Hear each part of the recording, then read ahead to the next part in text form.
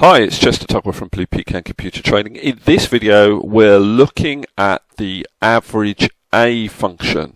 AVERAGEA as opposed to average. We're looking at the difference between the two. Here's my scenario. Sales data for Bob, Bill, Bert, Betty and Barbara. I've each got 10 each in terms of sales. So if I did an average of those amounts, it returns 10 as the average of those. Okay, now Bill and Betty don't actually have an entry there.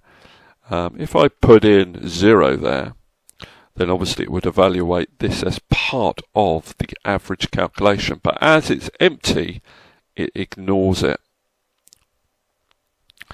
Now Betty just hasn't returned anything yet, but Bill, he had a reason for not making any sales in April. And his reason, he had a heart operation. Now, sounds a bit terrible, but just to let you know, it was successful. So he's had his heart operation. Average ignores text values.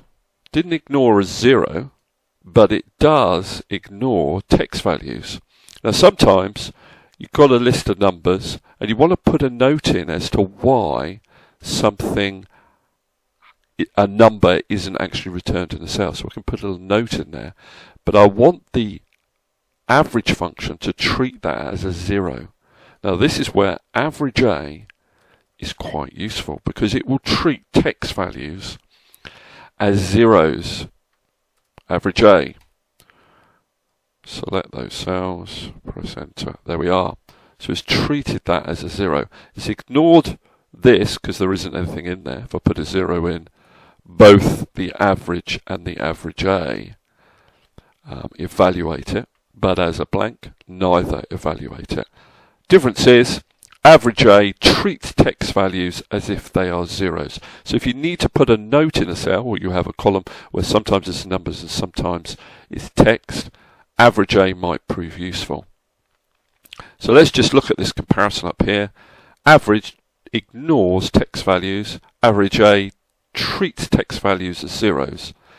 Average ignores empty cells, and so does AVERAGEA.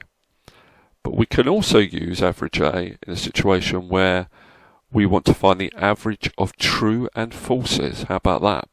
Average of true and falses. Now, if I just want to, oh, by the way, these trues and falses tell me whether Bob, Bill, Bert, Betty and Barbara have met their sales target. Little if statement there.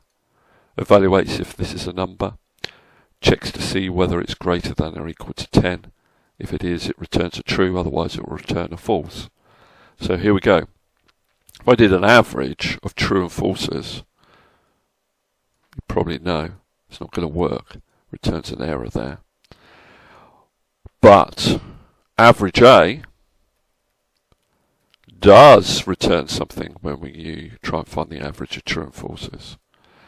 Turns 0.6 because what it's doing is treating trues as 1s and falses as 0s. So I've got 0.6 there.